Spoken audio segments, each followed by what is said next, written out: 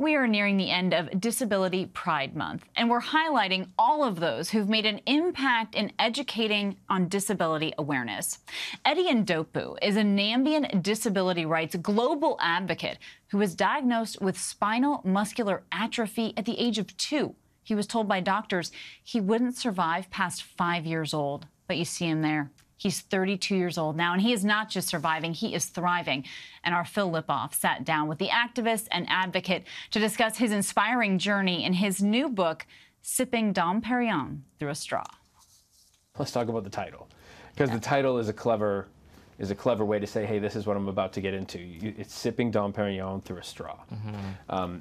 Did you start with the title and then write the book, or did you write the book and find the title? The title sort of shaped the text. I have always felt that the way we have a conversation about accessibility feels very limited. What makes a space accessible is really the belonging and the dignity and the self-actualization that we all feel, regardless of ability or identity, once we're in that space. This ambition of inclusion that goes beyond the bare minimum, that goes beyond compliance.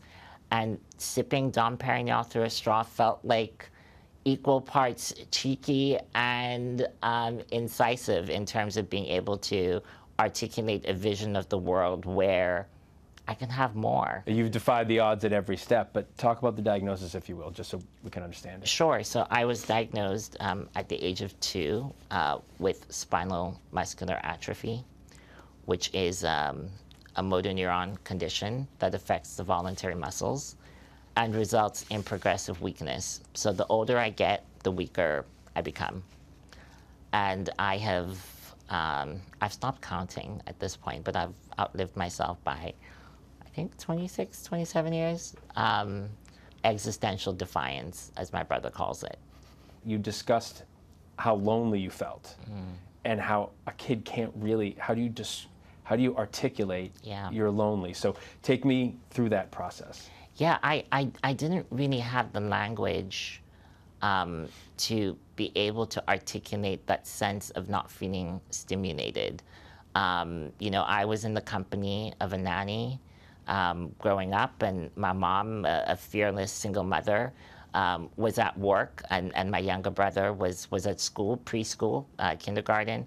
And I just knew from hearing Wonga, my younger brother, talk about his days at school that I was missing that connection with other children. And I think that it wasn't so much about the day-to-day activities and, you know, sort of the minutiae of the classroom than it was really the ability to be able to meet other kids and really build that ability to interact and develop those interpersonal skills. I held my mom's hand and I just said to her, I want to be like Wonga.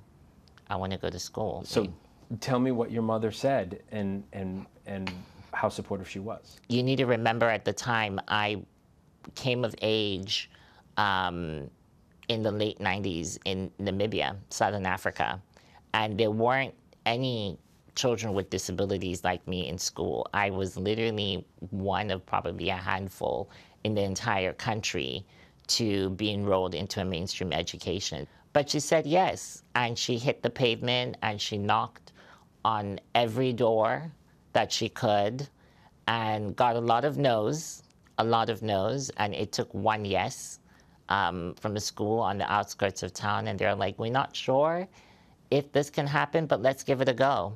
Fast forward, you wind up at Oxford. I'm wondering, during the schooling, at what point the kids around you your age, whatever age it was, did it just become second nature? I was a beneficiary of inclusive education, but I think the folks who benefited the most probably were my non-disabled counterparts. I think that the kids that I grew up with became masters at being able to navigate inclusion in such a natural way. And I think that that's the gift when we have an inclusive classroom. The benefit isn't just for the person who's included, but it's for everybody else. We're all transformed and we're all changed when we're able to validate one another and recognize that we're all deeply and fundamentally human. You talk about taking your shot through the UN.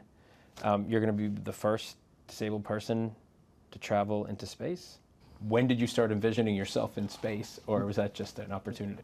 Space to me was this metaphor. It was this giant stage where if I could say one thing to humanity, a 20-minute speech, what would I say? Because I became the first person with a disability in history to deliver a keynote address to the United Nations high-level political forum.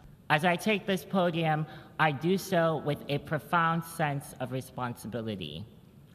I am not just a voice for the disabled, but a catalyst for change. And it was truly an out-of-body experience, and I really felt that in some ways I was a representative for the community that I'm a part of, for the 1.3 billion disabled people in the world.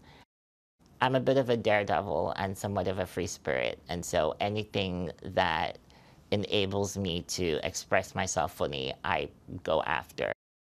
What do you want people to take away from this, both people within the disabled community and maybe even so more importantly, outside of it? This is really a memoir that critically examines one's relationship with one's body and how that body interfaces with society. I think, you know, my intention was to really be as honest and vulnerable as possible about the human condition. I think that ableism can dehumanize people with disabilities because ableism says there's only one way of being productive, one way of being valuable, one way of being beautiful, one way of being useful. And so my intention for this book is really to say that there are no limits, that we can pursue the greatest, most extraordinary lives that we can pursue, and that it's our job as people to support one another in that endeavor. What an incredibly inspiring interview, and our thanks to Phil Lipof for that. Eddie's book, Sipping Dom Pérignon Through a Straw, is out wherever books are sold on August 1st. Hi everyone, George Stephanopoulos here. Thanks for checking out the ABC News YouTube channel. If you'd like to get more videos, show highlights, and watch live event coverage, click on the right over here to subscribe to our channel, and don't forget to download the ABC News app for breaking news alerts. Thanks for watching.